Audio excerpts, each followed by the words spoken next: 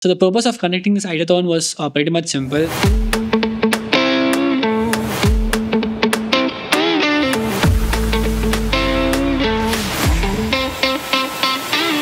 They wanted us to get out of the comfort zone and work on the real world ideas by solving the real world problems.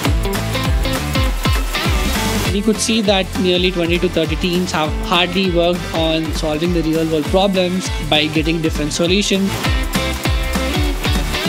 From this idea, we are solving the problem, which is mainly focused on students, about focus and about their mental health. We are working on a gaming rental platform where we sell and rent consoles and gaming accessories. Maybe this app can help them make their learning journey a bit interesting. And then we had 4 judges. The idea was really good. It is like a person that is staying with you while learning. So we understood what you are trying to build, and it's very commendable. All the best for your next.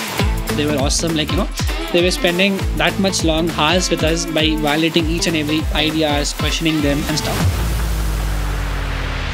From this ideathon, we learned a lot of things like time management, proper planning, and confidence to present in front of judges. The whole ideathon was awesome. So I am so excited to compete.